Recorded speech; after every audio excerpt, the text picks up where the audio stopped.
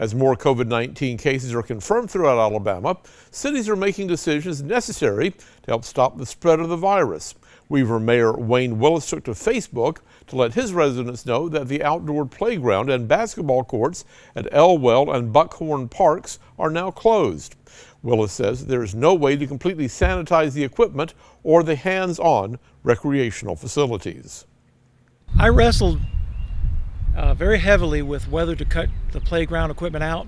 I wanted my best to keep it open, but as the virus is now being reported to affecting younger people, I think we needed to shut the playground down as well. I know people want to get out. I'm the same way. I want to get out as well.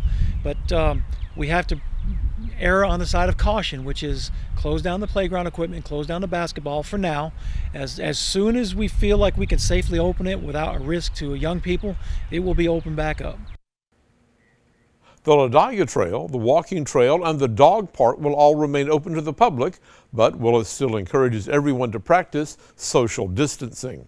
Weaver City Council meeting was canceled today. Their next meeting is scheduled for April 14th.